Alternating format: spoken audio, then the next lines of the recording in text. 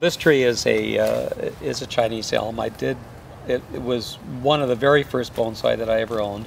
I bought it, I believe, in 1972, and I had been invited on a bus trip with the Sacramento Bonsai Society and went along with them and purchased this tree. It was like a 2-year-old seedling. I have no idea how much it cost, but it was undoubtedly under $10 because I thought that's the price you should pay for bonsai at that time.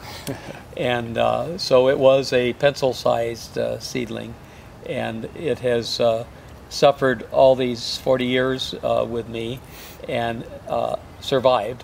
How, I'm not quite sure.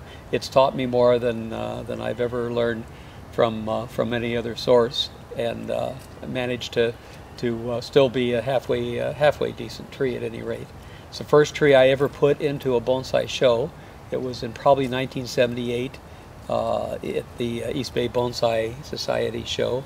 The then president, Ruben Guzman, came over to the house and said, "Well, you have nothing but junk, but if you had to put something in, well, why don't you put this in?" And I did, and it worked out just fine. It's been in many of the East Bay shows over the years.